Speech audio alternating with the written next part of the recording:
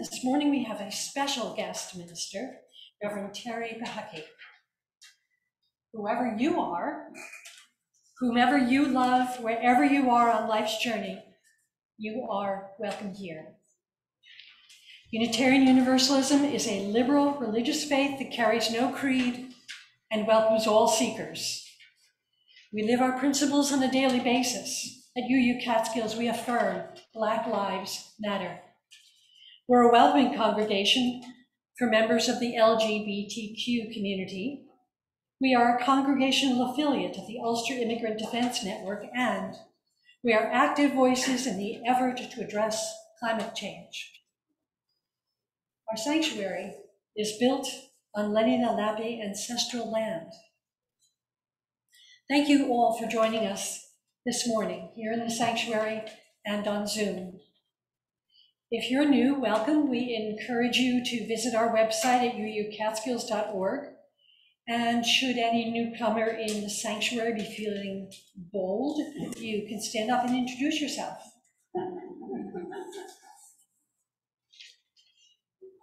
So after the service, don't run away. There are an abundance of opportunities afterwards. Those of you on Zoom can stay connected for chat rooms. Those of you in the sanctuary, there will be refreshments out front hosted by the Saugerties Lake Katrine Community Circle. At 12, Reverend Bob is leading the UU 101, at which you can learn more about Unitarian Universalism. Although it's a 1-hour session is oriented toward visitors and anyone considering membership in UU Catskills, all are welcome. If you're here in person, you just need to gather at in the back of the sanctuary at noon. And if you're attending on Zoom, just use the link for UU 101 that you received in last week's update.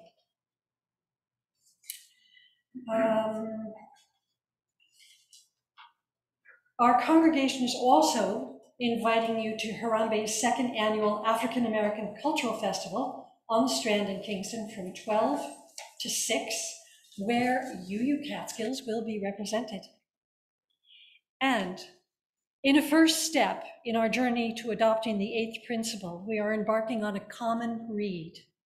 It's called Mistakes and Miracles, Congregations on the Road to Multiculturalism.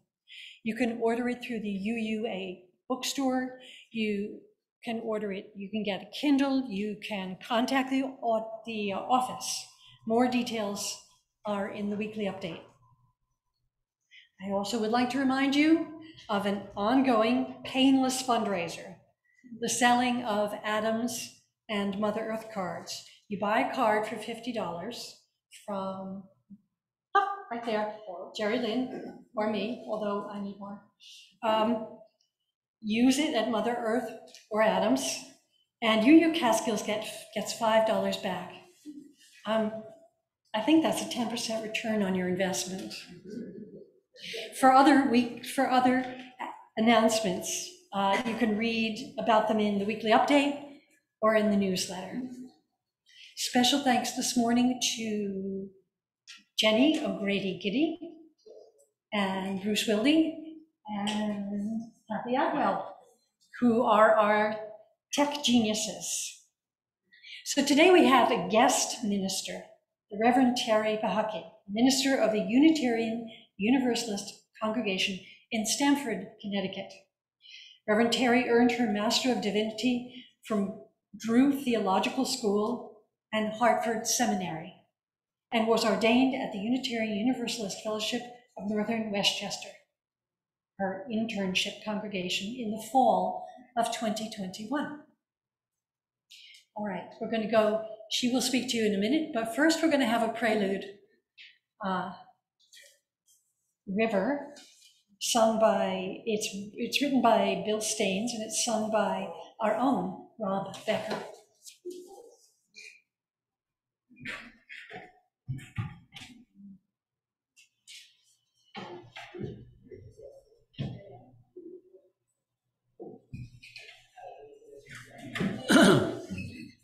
I'm off to the side here. They didn't let me stand up there.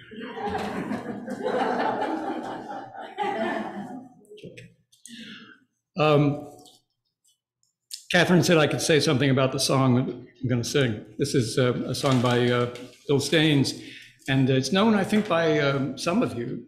And the chorus is eminently singable by groups, large and small. So if you are so moved, you may sing it with me. Just remember that I'm leading.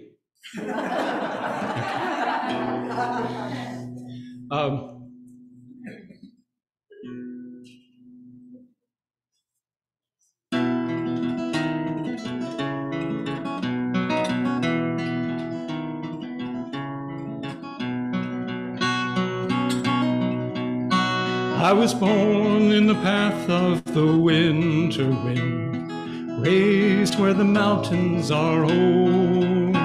Their springtime waters come dancing down.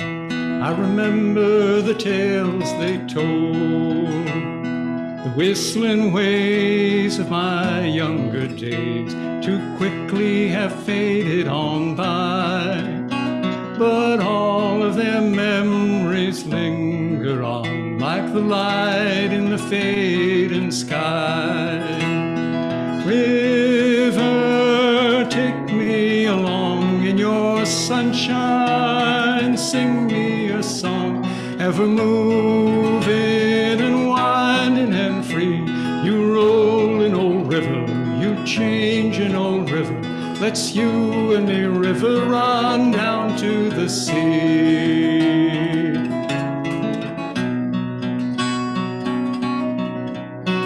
I've been to the city and back again. I've been moved by some things that I've learned. Met a lot of good people and I've called them.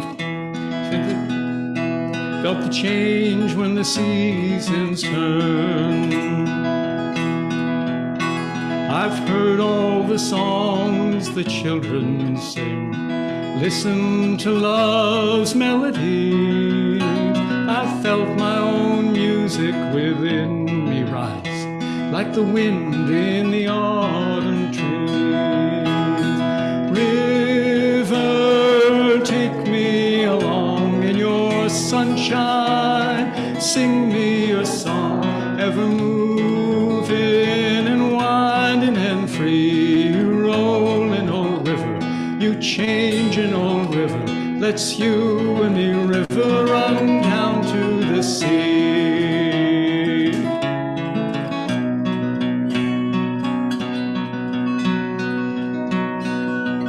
I've got to turn a page here. Here we go. Someday when the flowers are blooming still, someday when the grass is still green, my rolling waters will round the bend and flow into an open sea. So here's to the rainbow that's followed me here.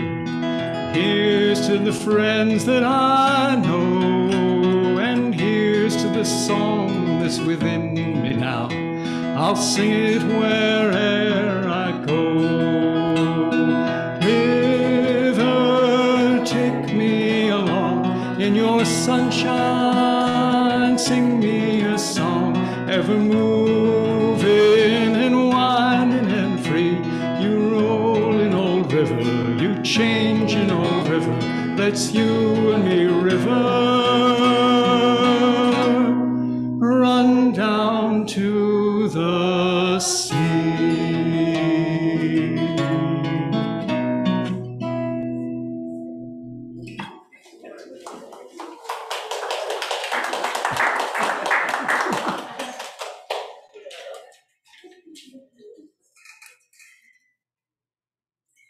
Good morning. Good morning. Good morning. It is so good to be here with all of you this morning. What a gift, here in this time set apart together to gather as we are in our wholeness and in our brokenness, in our common search for truth and meaning, and in our longing for a new way. This is sacred time. Time set apart from the busyness of life to see and to honor this gift of being alive, this gift of experiencing our bodies, the breathing in and breathing out, the terrain of our emotions, the existing in relationship with all that is. I offer you these words this morning, this invitation from the poem Summer Sabbath by Reverend Kathleen McTeague.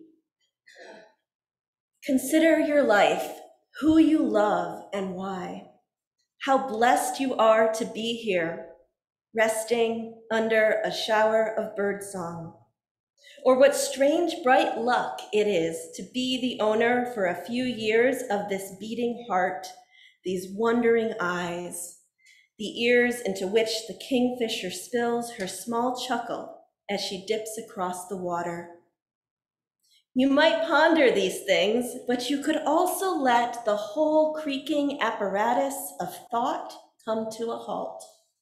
You might surrender and let the world spill in through the 5 gates. No sentries standing surly watch, no one left to resist or defend. The innermost courtyard stands empty then, a clear fountain singing at the center.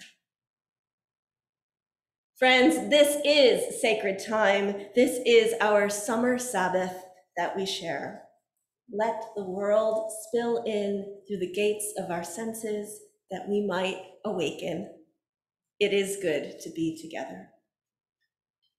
I invite you to join me now as you are able to say our words of unison affirmation together, and you may rise in body or in spirit.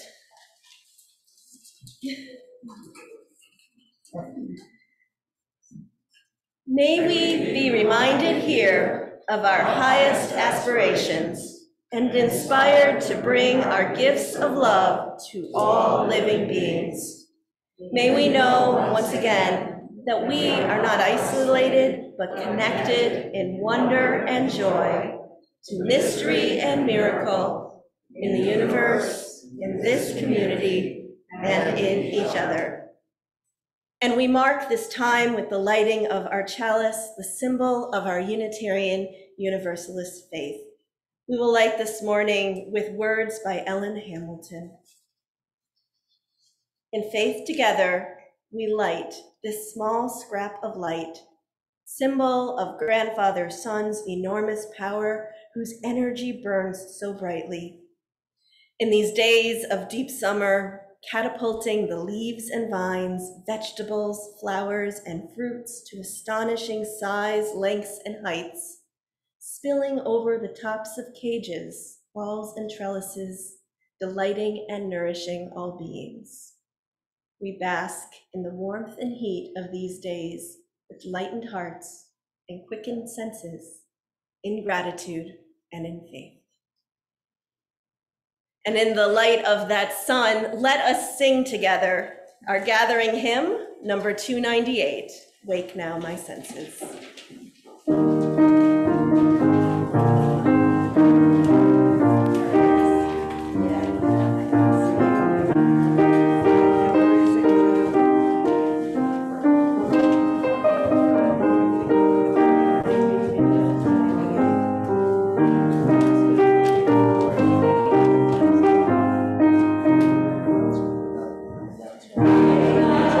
Senses and hear the earth roar.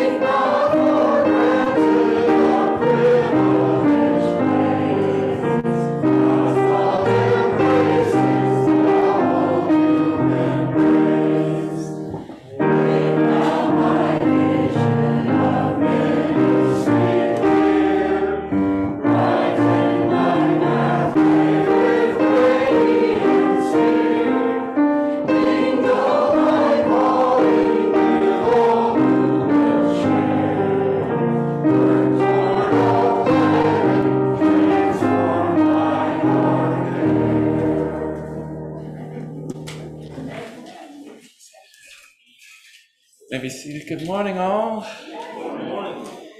My name is Reverend Bob, and when I'm not serving as Reverend Terry's glamorous assistant, I am honored to serve this congregation, and I'm delighted. Thank you very much, Terry, for leading our service today, and I'm delighted to get to hear a sermon. We don't talk all the time, us ministers, honestly. We like to hear it as well. The children's story, I have to confess, someone left this in my office and probably told me, and it might have been on a Sunday. Did anyone show me? Yeah, I guess you could get the credit or the blame, but I do mean to give it back. But it's a wonderful book. Sharon Meddy wrote the children's story, the story for all ages, and you'll hear it's very much for all ages this today. And it's a book, short book, which I recommend to you. I'm going to paraphrase it. And the story is called The Great Silent Grandmother Gathering. And I may like to have a little help. You don't have to be a grandmother, but it helps if you want to help with this story. So one day there were two grandmothers who hadn't met before, who met in a park. And they were noticed by a few people, and they sort of walked along, and then they picked a nice spot in the park, and they just stood there. I have two grandmothers, or anybody, women, to stand up and play these two grandmothers. They just, oh, you don't have any speaking roles, don't worry. So thank you. Oh, perfect. They just stood there. Both you two, you're right next to each other. Perfect. Thank you. They just stood there, and don't worry, there'll be more later. You're on off the hook. Don't worry.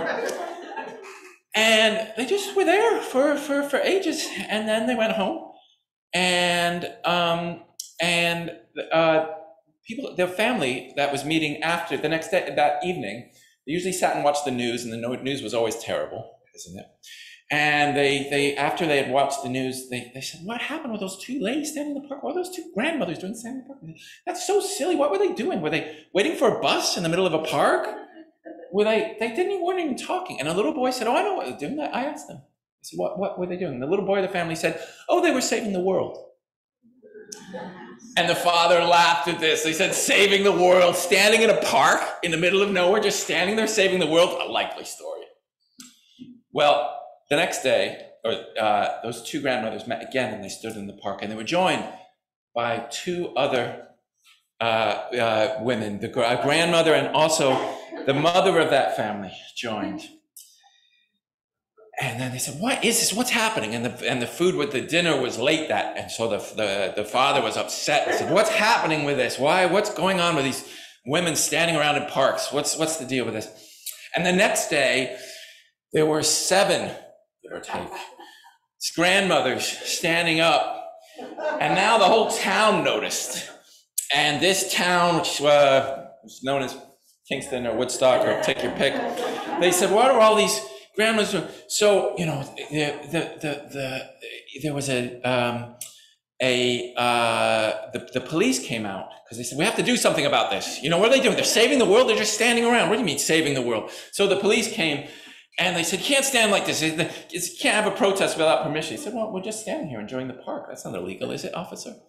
The police officer said, "They've got a point.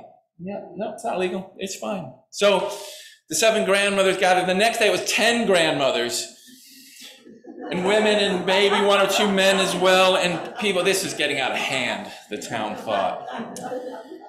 And, there was a journalist and he decided to make a name for himself. And he wrote an article saying how ridiculous it was that these women thought they would save the world, which didn't need saving anyway, did it? They saved the world by just standing in a park and so many people. It was just didn't make any sense. And it was a very derisive, negative article.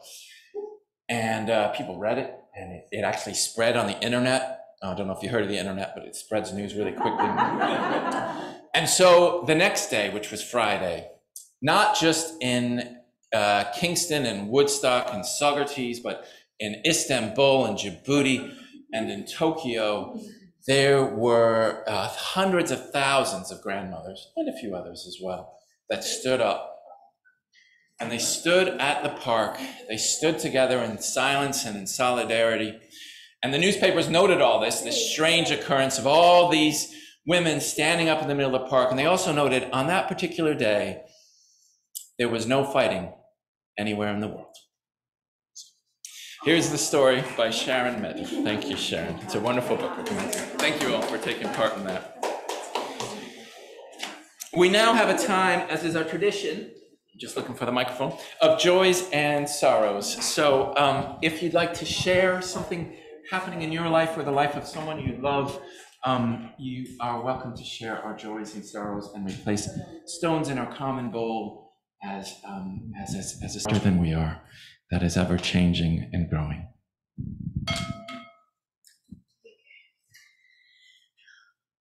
Let us take these joys, these sorrows, these cares into our hearts in a time of life, sacred thread that binds us. Abide with us today and help us to find still point of rest in the midst of a world that is constantly changing. In the midst of upheaval and grief, may we find peace. We offer our gratitude for all of the joys shared today, for celebrations, birthdays and weddings, milestones, moments of beauty. And we stretch out our hearts to hold our cares, our concerns, our losses, our sorrows. We lift up those who are sick and dying, those who are grieving, those who are hurting, those who seek a place to bring the wholeness of their lives. And we name all that is sacred in prayer as we enter a time of guided meditation. So I invite you to just take a moment to notice your breath. Notice the inhale first, and then the exhale. Know that breath is life. Breathe slowly, gently.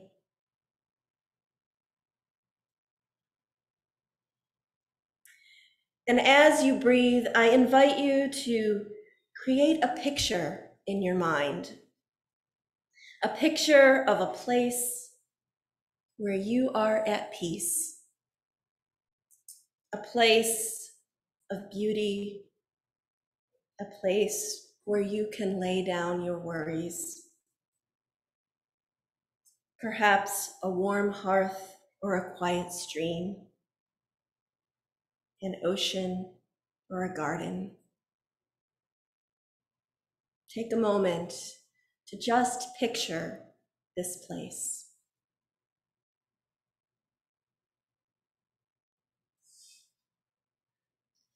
And in this place, imagine the beings in your presence.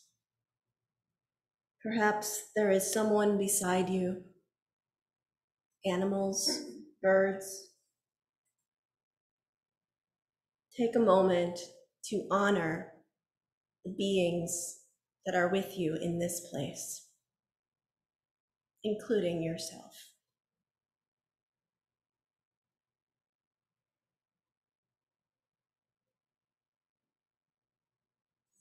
And take a moment to listen to the sounds.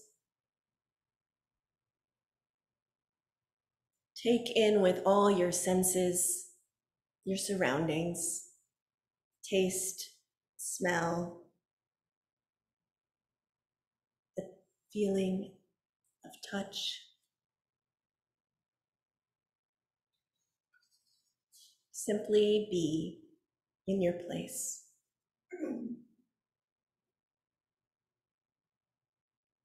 You are here.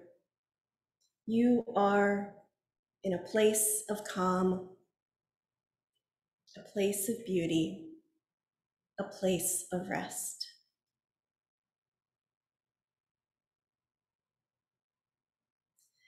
And this place where you are is always with you. It is a place that you can return to and you can carry with you, even as you turn your attention back to the present, back to this space of community.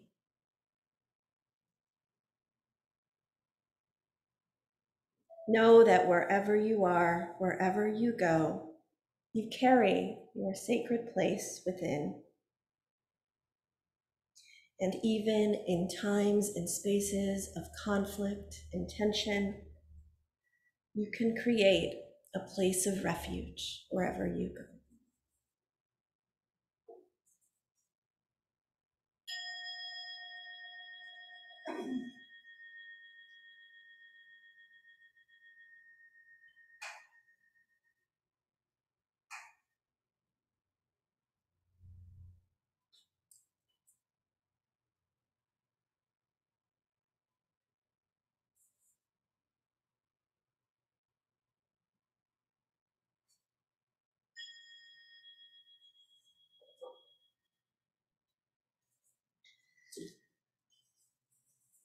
In the spirit of breathing, we will breathe together with our voices. Our meditation song, number 1009, Meditation on Breathing. And Reverend Bob and Catherine and myself, we will be leading you in song.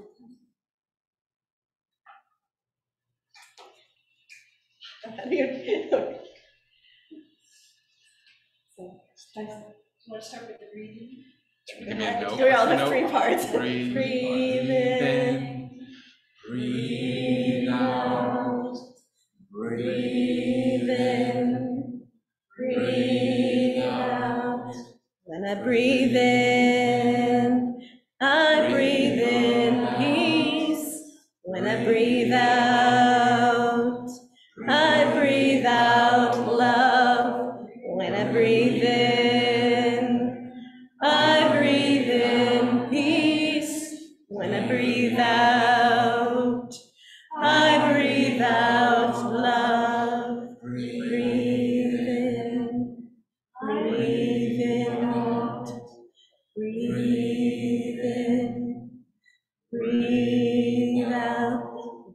When I breathe in, I breathe in peace. When I breathe out, I breathe out love. When I breathe in, I breathe in peace. When I breathe out, I breathe out love. When I breathe in, I breathe in peace. When I breathe out, I breathe out love.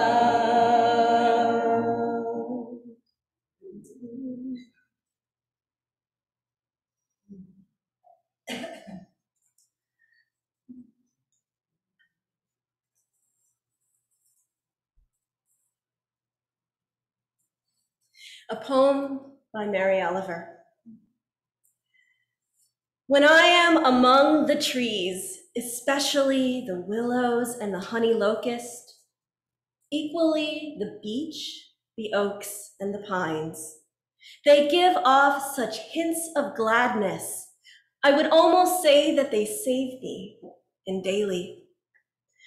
I am so distant from the hope of myself, in which I have goodness and discernment and never hurry through the world, but walk slowly and bow often.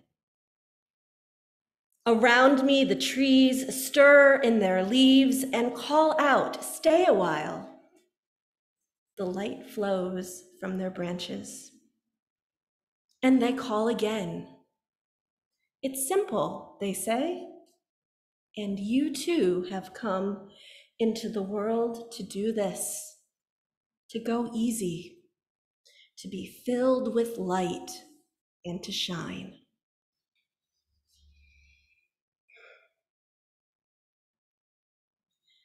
The theologian and mystic Howard Thurman told a story from his days as a seminarian at Colgate Divinity School in my hometown of Rochester, New York. Thurman described walking down Main Street very late one night. The hour was so late that there was almost no traffic, and as he walked along, he became aware of what seemed to be the sound of quietly rushing water. Now, Thurman realized that he had been hearing this soft rumbling for some time, but had only suddenly become aware of it. The next day, he learned from one of his professors that for a certain distance at that time, this was in the early 1920s, under Main Street ran a part of the old Erie Canal. This was the sound that he had heard. It was a sound that had been there all along, running beneath the busy street. But in the daytime, with the sound of rushing traffic, he could not hear it. And so Thurman goes on to describe that this is the way with our lives. How many times has the busyness of our schedules, the noisiness of our anxieties and worries, the constant traffic of the news kept us from hearing the gentle, quiet stirring of our own inner rivers, our souls? For Thurman, that quiet rumbling was nothing less than the very presence of God within. And the practice of quieting ourselves, what he called centering down, was a pathway to connection with an inner sacred, or in his words, a deeper note, which only the stillness of the heart makes clear, a seed of transforming love.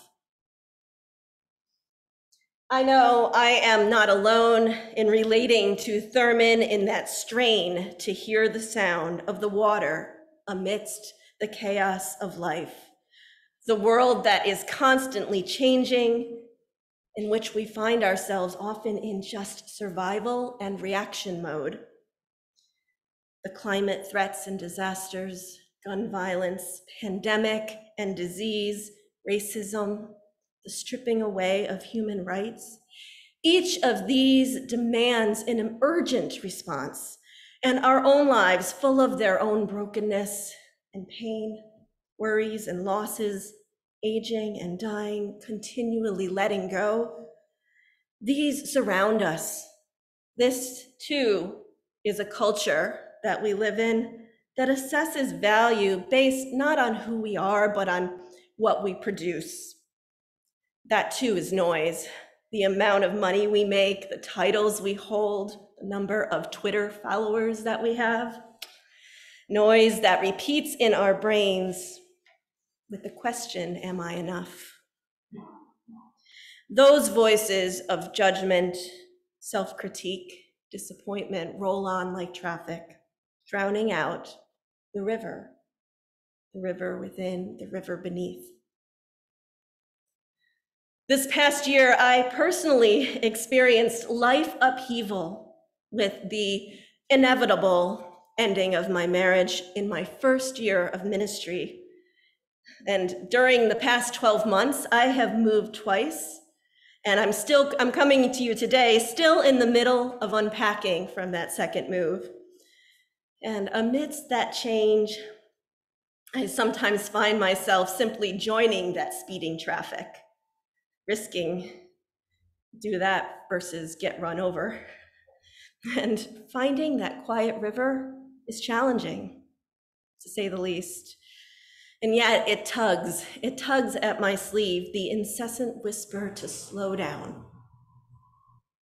Over the past few years, we've collectively experienced life-shattering change. COVID, the pandemic, had the impact of a relentless excavator, unearthing realities long buried, and bringing us face to face with our own hardest truths, our most important values also. And in the middle of this year, we've survived personal and collective trauma.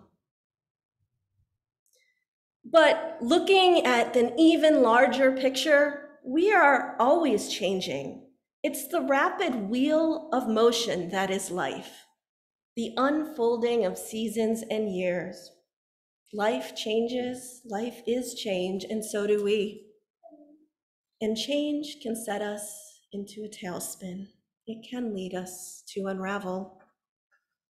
Finding stillness and quiet amidst that tumult, it's a challenge. And we ask, where is the still point? The poet Mary Oliver offers us an invitation, but that invitation doesn't come from herself. It comes from the world around her, from the natural world.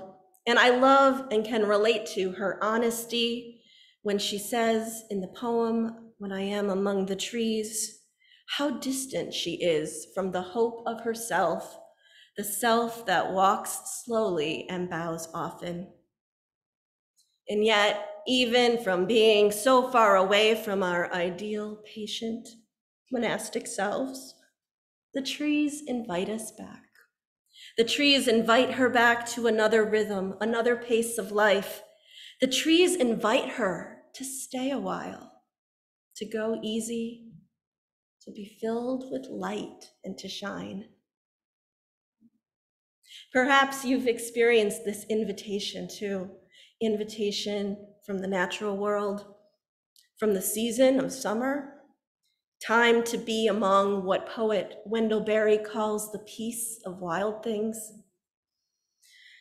For me, the month of July was, as a minister, vacation and study leave is very precious time. And I had the month of July to slow down, to reflect, to journal, to sit by water, to face big things within, grief, the work of acceptance that comes with change. And I moved to a new place that is in the middle of the country, where I am surrounded not by traffic, but by the sounds of birds and crickets and sheep in the morning. Sheep buying, and very beautiful in New Paltz. So. Places of stillness, reminders to slow ourselves down, are present, though, even in the busiest and most chaotic of places. Several years ago, I worked at the Garrison Institute, a retreat center on the Hudson River directly across from West Point. And while working there at this beautiful, peaceful place, I often heard the sounds of emergency, the sounds coming from training at Camp Smith Army Camp or Stewart Air Force Base, planes overhead, or Indian Point sirens. Sounds of warning, training, emergency are often present. Even in that moment, though, there was the face of the giant Buddha looking out peacefully upon the water, and retreatants in quiet meditation wandering through trails and gardens. A paradox that is our lives, urgency and stillness, always both continually present. Stillness that is often difficult to hear, and yet so necessary if we are to face those emergencies, if we are to face those warnings, the need to slow down, to heal our relationship with time. Because too often, fast reactivity leads to regret. And I know we've all experienced that email sent too quickly, those words we can't take back. And the rush to fix things on the surface without truly understanding the deep roots of systemic change that lie beneath. If we are to truly fix things, we have to look deeper. And slowing down means taking a look at those roots. In her book of fiction, The Signature of All Things, writer Elizabeth Gilbert follows the life of a scientist who studies moss. And I love the phrase she uses to describe the pace at which moss changes and evolves. She calls it moss time. And I've thought about moving in moss time that is achingly slow compared to human time. although fast if you think about rocks. Compare moss to rocks. Slowing down is to move in moss time. And Gilbert was actually inspired to write her book after reading another book, Gathering Moss, which was written by Indigenous botanist Robin Wall Kimmerer, who also wrote Braiding Sweetgrass. Gathering Moss, I listened to it in July on my audiobook and read some of the passages. It's really written with the eye of a naturalist, a meticulous, attentive eye to detail. A naturalist who observes and studies 12,000 different species of moss. Imagine, I mean, usually you see the moss and you walk right by it, but there are 12,000 different species. And she weaves this lens with an indigenous way of knowing, slowing down that also recognizes the human connection with the natural way of things, with the natural way in which we are not separate, but integrally connected. To slow down is to come into our bodies, into our senses, into our connections with the world. It's to notice mosses and other miracles abounding. I'm an avid gardener, community gardener, and for me, that practice of just getting down on my hands and knees in the dirt, doing a little bit of weeding of kale beds, or harvesting bucketfuls of cherry tomatoes, those are grounding practices. But it may be many different things. I talked about going slow a few weeks ago in a congregation in Westport, and someone came up to me and said afterwards, I stack rocks on the beach. That is my practice. So maybe you have your own way of slowing down. As a gardener, I notice when I'm in the dirt, relationships of an ecosystem. By getting closer, I notice earthworms who loosen the dirt, pollinators, bees and butterflies among the flowers, and bites out of my tomatoes by thirsty squirrels who are reacting to a drought and finding sustenance. Slowing down leads us to perceive the whole, how our relationships are tied together. It is a natural and also a radical way of being in the world. You've heard of slow movements such as slow food. There's also a slow ministry movement calling us into a different way of being. And it is a reaction to a culture that really values speed and devalues slowness. Telling somebody you are slow is usually not a compliment.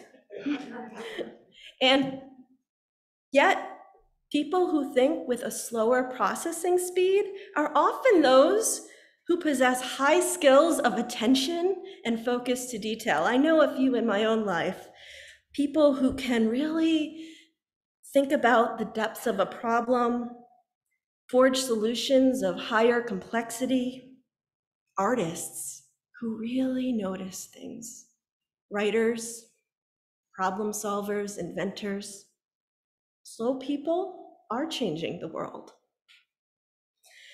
Devaluing slowness, that's an aspect of capitalist competitive culture. And reclaiming slowness is necessary not only for ourselves, but for changing the world, like those grandmothers. Slowness allows us to go deeper. Slowness allows us to heal, to process grief and difficult feelings rather than just respond in anger. And it draws us into a place where we can connect with the quiet seed of transforming love. So while the problems around us require a response, real change requires intentionality. So slowness is about intentionality, requiring us to act with our deepest values. As we've considered what are our deepest values, slowness allows us to think about them and then react from that space, not just strike back with reaction. Writer and social justice activist Adrienne Marie Brown writes, "There is such urgency in the multitude of crises we face, it can make it hard to remember that in fact it is urgency thinking that got us to this point. Urgent, constant, unsustainable growth. Our potential success lies in doing deep, slow, intentional work. It's about living compassion, justice, love, accessibility in alignment with the planet and the people on it. Asking the questions, how do we live our values? As we are, so our work will be." And so I invite us to consider slowing, find our connection with the earth, our spiritual practices, but even more than that, with each other, with communities of peace that we create, creating it for one another, places of rest, places to return to ourselves. Our UU communities can be those trees who whisper, "Stay a while," those trees that return us back to ourselves. Communities can be rivers, flowing quietly beneath, offering us a place to create sanctuary, and just being together on a Sunday morning, that can be a countercultural, radical response to urgency. So can committee meetings, believe it or not. I tell my committees in Stamford, relationships above agendas. So we start with relationship first. It's hard. It's a work of creating change in the middle of continual change. Friends, I offer you this invitation. Be the trees, be the grandmothers. Take the time, center, peace, create that shade for one another, create that invitation. Examine the roots of the problems we wish to solve. We need places and people of peace to survive and to heal. So let us offer one another this gift. Let us save one another and daily. May it be so.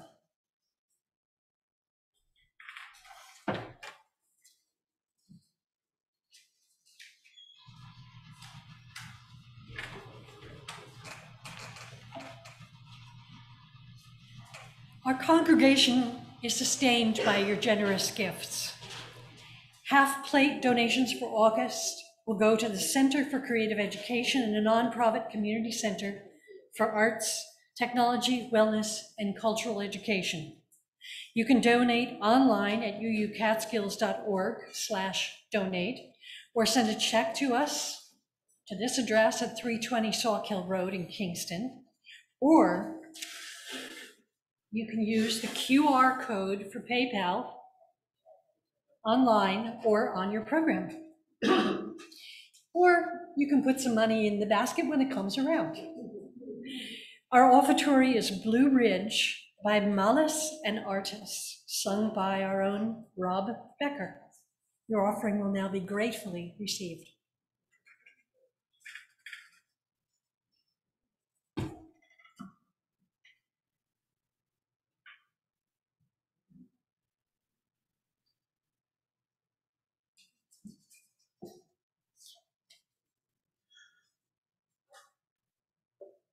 I'm trying to be slow.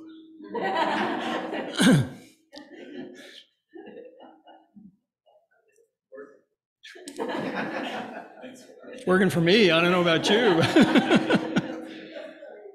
This is a song that I used to do with my trio back maybe 10 years ago. And I think I'm still in tune. And it was too short when we got it. It only had one verse. So I wrote a second verse. I'm not a songwriter. I don't write songs. but I used to be an advertising copywriter. So for money, I write. So that's what I did. So the second verse is mine. And this is really a quite lovely song that was done originally by the Seldom Seen, named because they are. But they were a wonderful group, and I think they're still active. But this is a very nice song.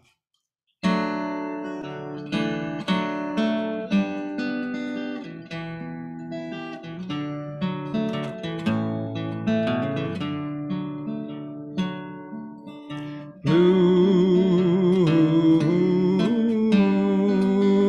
Ridge, do you call to all your children like you've been calling here? Blue Ridge, why are you calling me home? Now there came a time when I traveled too far, too many places and too many bars, but all that I traveled and all that I learned were no consolation for all that I yearned. The dew on the laurel, the tall swaying pine, the clear mountain water, the bluest of sky. Take me back to Blue Ridge. Do you call to all your children like you've been calling me?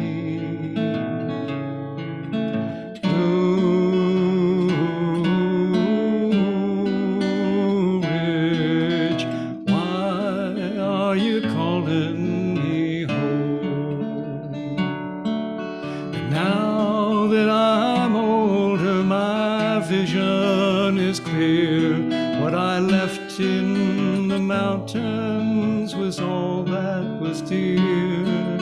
The journey's behind me, I'm heading for home. No more will I wander, no more will I roam. The mist on the high ridge, the sweet birds in flight, the moon shining down on the meadows at night. Take me back to Blue Ridge. Do you call to all your children like you've been calling me?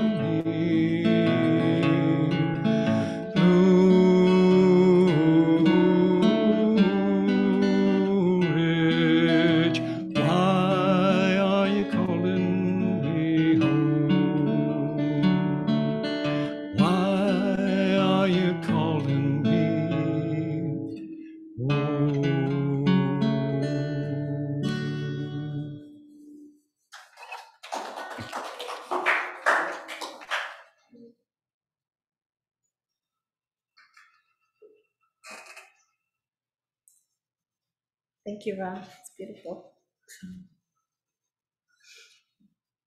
Let us go forth from this place slowly.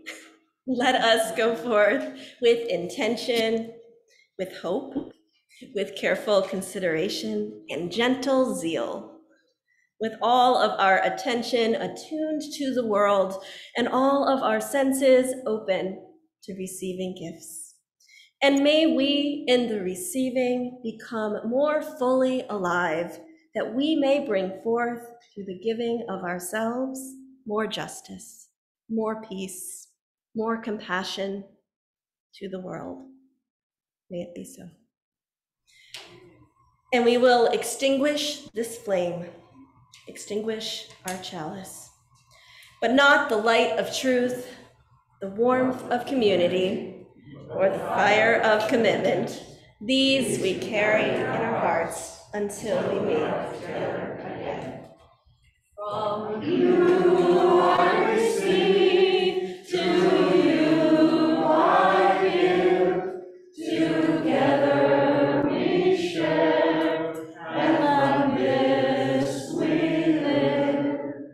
From you I receive, to you I give, together we share, and from this we live.